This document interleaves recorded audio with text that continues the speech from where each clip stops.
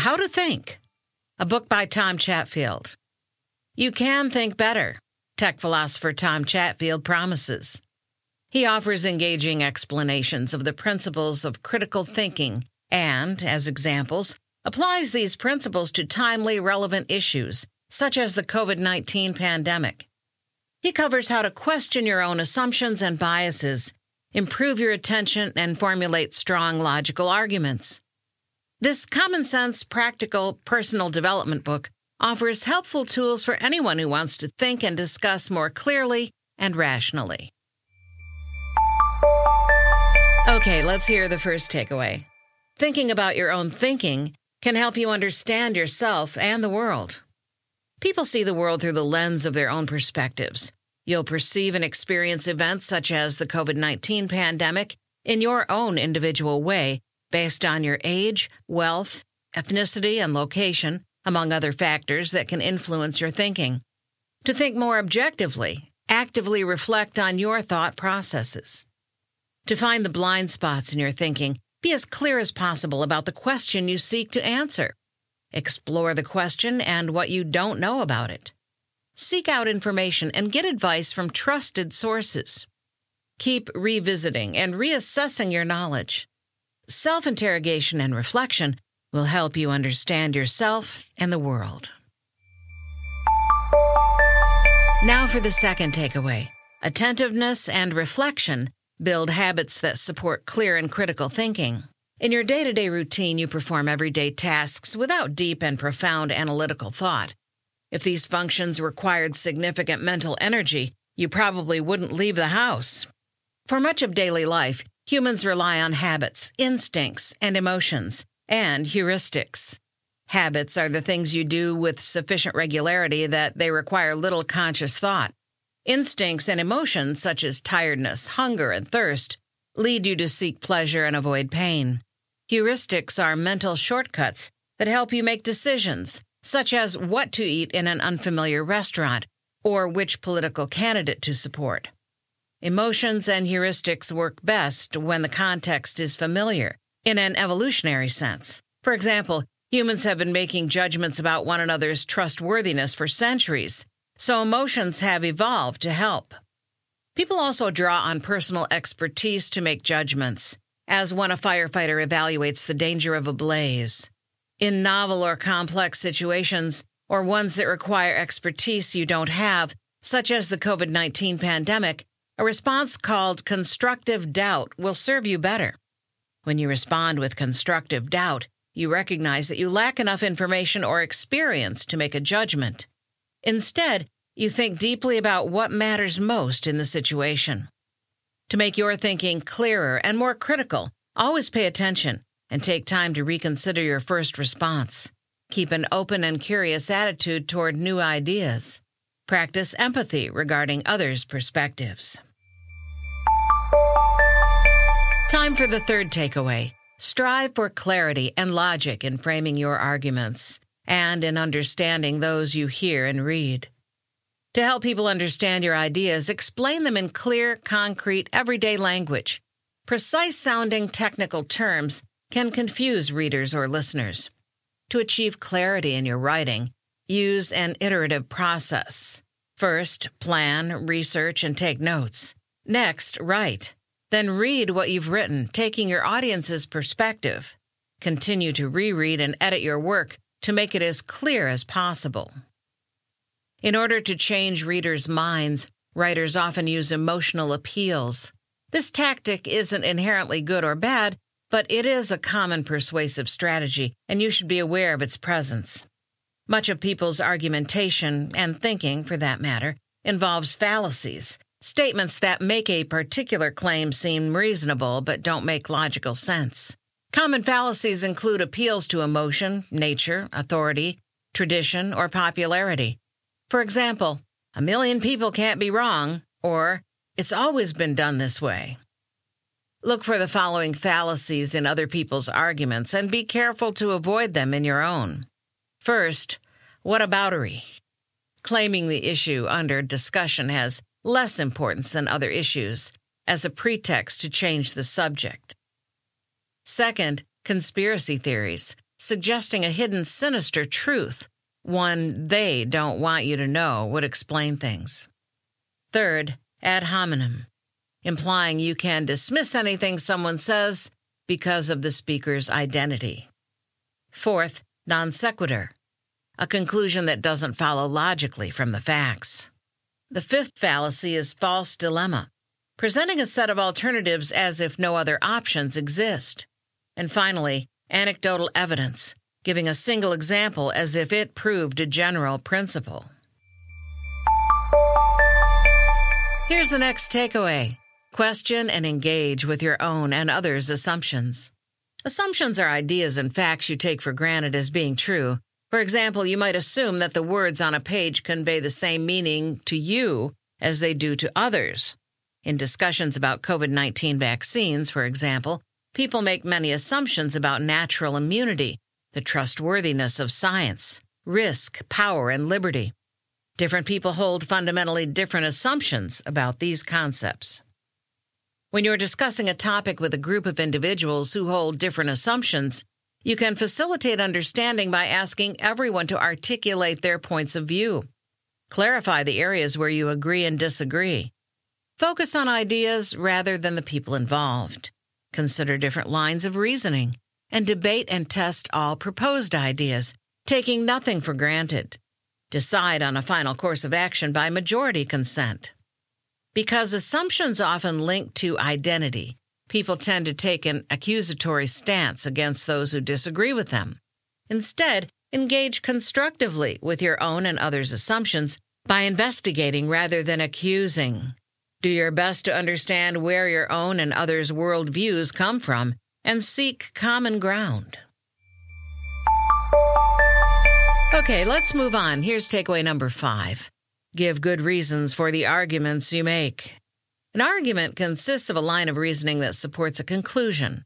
An assertion, on the other hand, simply makes a claim. For example, if you tell a friend not to eat at a certain restaurant because a meal there gave you food poisoning, you've made an argument.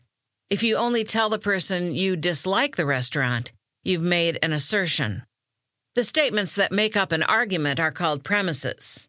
The so-called standard form is a simplified way of laying out an argument, so you can study it. In the standard form, you list the premises in order and state the conclusion at the end. Spelling out the explicit and implicit premises of an argument allows you to clarify the thinking and pinpoint weaknesses. 2 main kinds of arguments exist, deductive and inductive. In deductive reasoning, the conclusion follows from the premises according to logical rules. For example, if X and Y are true, then Z is also true. In inductive reasoning, a conclusion follows from the observation of a pattern. All right, time for another takeaway. Seek meaningful explanations for the world around you and consider the strongest arguments in favor of the viewpoints you encounter.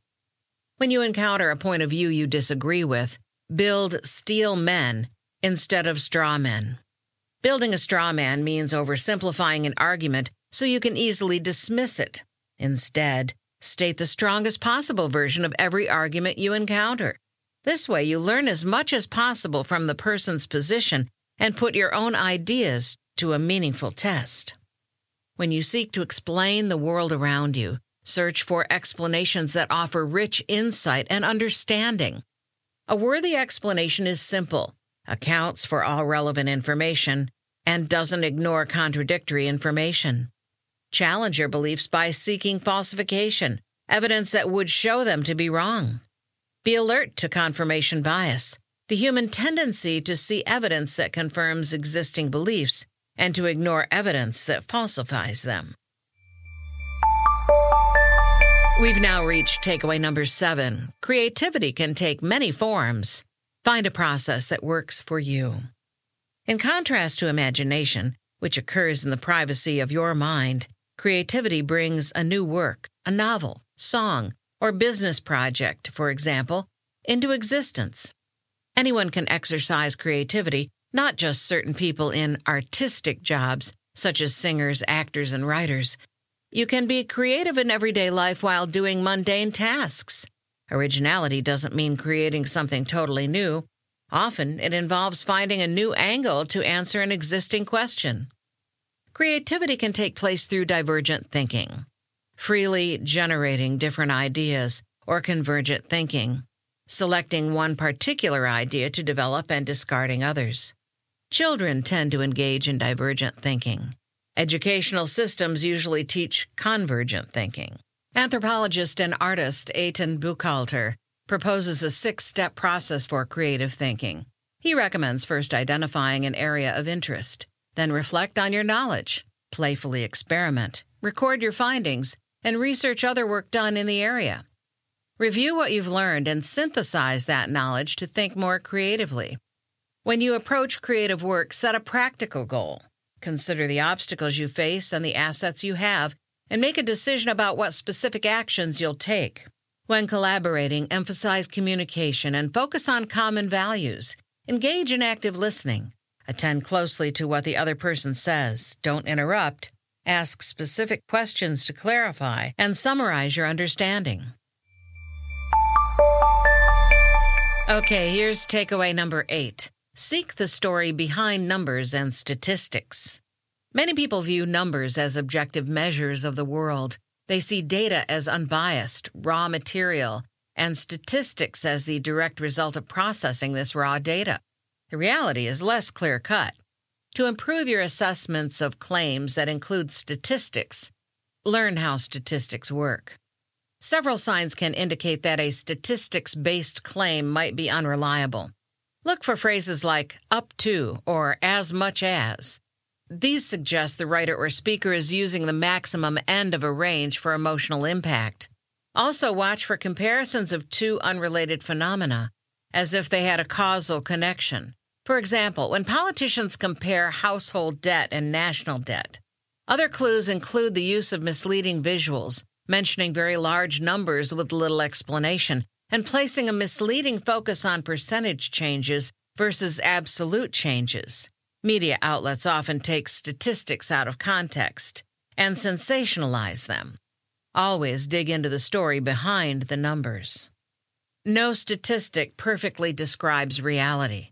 This gap between reality and statistics often results from variability. For example, a population statistic reflects the population at one particular moment in time, but births, deaths, immigration, and emigration constantly change the real number. Statistical samples should be as representative as possible. For example, if you want to find out how to run a company, you should sample the opinions of CEOs, not those of random people on the street. Any statistics' soundness depends on how well the data represent the phenomenon, and a statistic's usefulness depends on your awareness of its limitations. Now for the 9th and final takeaway. No technology is neutral. Notice whom it benefits. Fundamental differences exist between artificial intelligence, AI, and human thinking. AI can process larger volumes of data than humans can process, and at greater speed.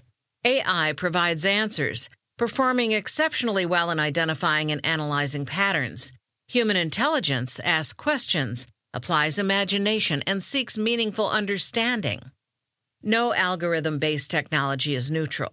For example, when schools shut down during the COVID-19 pandemic, the United Kingdom tested an algorithmic tool to predict the results students would have achieved if they'd been able to take their exams.